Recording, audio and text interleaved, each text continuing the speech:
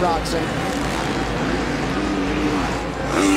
Oh, a hobble by Roxon. Dallas 2019. We're on the last lap, coming through.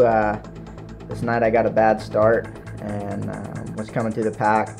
Felt really good all day. I think I qualified first, and I just knew that it was going to be a tough main. I think I qualified or started about 10th, and coming this last lap, made my way through. I had Kenny all right there, and he actually did pretty good. He went to protect the right side of the whoops and kind of slowed up, but yeah, he was on it. I know this was going for his first win. It had been a while since all his injuries and stuff, and he had the red plate, and I was right there when I think all of us were, me, him, Eli, and Marv were about 4 points apart, and it was a big night, you know, for that wise. You want to get as many points as you can every time you're on the track, and yeah, it was, at one point, I think this last lap, I was like, man, I don't think I have it, you know, I'm not close enough, and I did this rhythm. I had been kind of quadding, and I saw he went tight, so I went even tighter, and he, like I said, had the right side of the whoops. I didn't think I was going to be able to do it.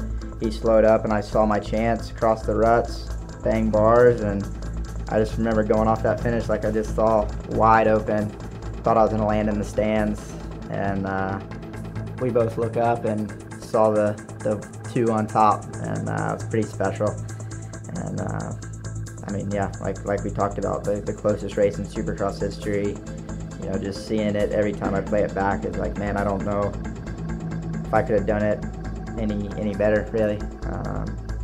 In his scenario, my scenario, it seemed like, looking back, you wish you would have done this or that, but I feel like he did the smart thing, and I was still able just to barely get it done. So really cool.